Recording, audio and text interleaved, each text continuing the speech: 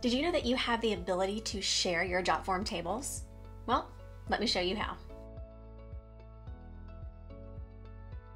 Hey Jotformers, welcome back. I'm Kimberly, and if you need to share one of your tables, you definitely can. And the great thing is there's lots of different levels of security that you can add so that people aren't able to edit and can only view. So let's dive in. For this example, I'm using my very first form catalog request. I'm going to come over to more and let's jump over to our submission table.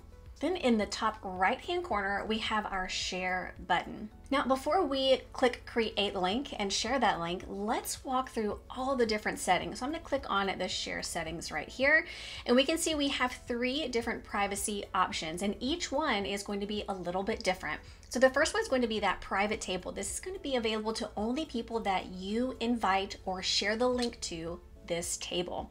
Now with this one, we have some different roles that you can assign. So we can have read only, so they can only view the data.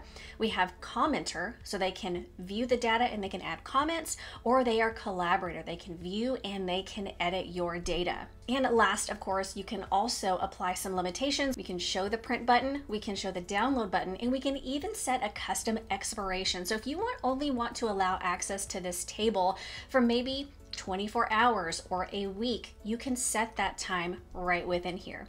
But for this example, let's go ahead and turn off that expiration and let's jump to the public table. Now with the public table, you can see that that default role is only available as a viewer because we don't want anyone who has access to that link to be able to view and edit, because again, it's going to be a very public link. And of course, we also have the limitations right down here. We can show that print button if you would like. And then the last option is going to be company access. So this is going to require that only people in your organization are allowed to view this table. So just for example, we'll say that if their email address is name@jotform.com, they'll be able to access this table. And of course, we have the same default roles as the private table. We have read only, commenter, and collaborator. And again, we have the same limitations. We can show the print button, download button, and we can set that expiration link as well. So let's go ahead and put this back on private table. Let's go ahead and choose, we can have collaborator access. Let's go back. And so now you can see that the invitation link has officially populated.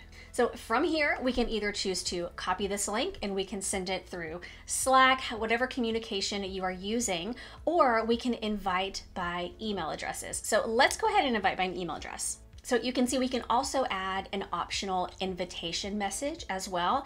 And right here, we can choose how we want them to be. Of course, in the settings, we said that we wanted it to be a collaborator, but if we're sending this to multiple people and maybe there's one specific person that we just want to have read-only access, we can change that right here for this specific person to have read-only access. So I'm gonna go ahead and send that invitation, and we can see right down here who it has been shared with.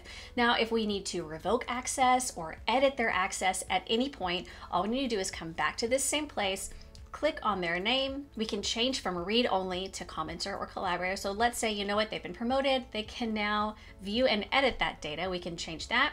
And again, we can click on the 3 dots to either resend the invitation, or we can go ahead and revoke that user altogether. We'll go ahead and say yes, delete, and we'll go ahead and head back. And if at any point you decide that you want to just have this link completely changed, you don't want anyone that maybe you use the copy link option to send, you want to completely change that link, all we need to do is come here and refresh. Yes, let's go ahead and generate a new link. The old link is now no longer usable. And it really is as simple as that. If you have any questions about how to share any of your Jotform tables, let us know down below in the comments. If you like this video and you got some value, definitely hit that like button, and don't forget to subscribe and turn on the bell so you get a notification every time we put out a new video. I'll see you next time.